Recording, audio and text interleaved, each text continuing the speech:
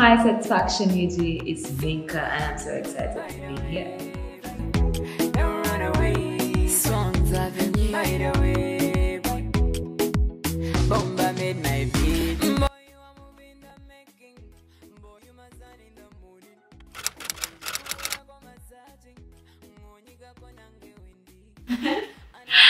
I'm excited, shocked. I don't know how to feel about the satisfaction person of the year. I really need to know the reasons why, because trust me, that is an amazing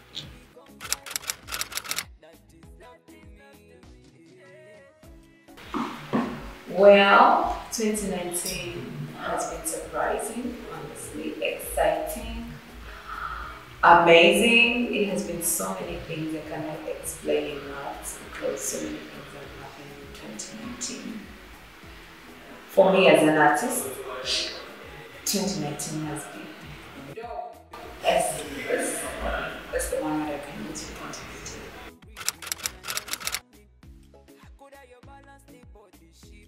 Scary, exciting.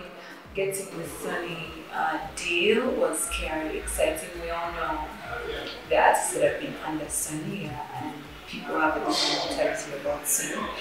It's very exciting, I don't want to lie to you, but I'm excited for the outcome, so I can't wait to see what's coming. It's a new year.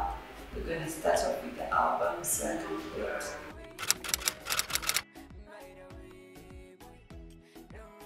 Well, how I dealt with criticism. In the beginning, criticism was very hard for me. I cried, I would sit in bed and cry. Yeah. I would tell my mom, oh, look at this. And then someone told me, why didn't you read those comments? You know that actually make you stronger. I started reading the comments. And when I started reading the comments, now I don't think anyone, but I do not respond to them, even though sometimes I read them. Because for me, I feel like sometimes somebody wants to tell you something only for them to feel better. So I do not respond. It's okay. I believe it's normal for anyone to criticize me, and that's their opinion, really. But that does not define mine.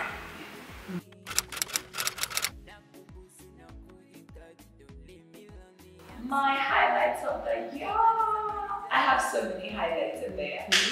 First of all, I dropped my album in a special way. I dropped a song and a video every month. Yeah, that's been hard. I'm inviting you to not try that.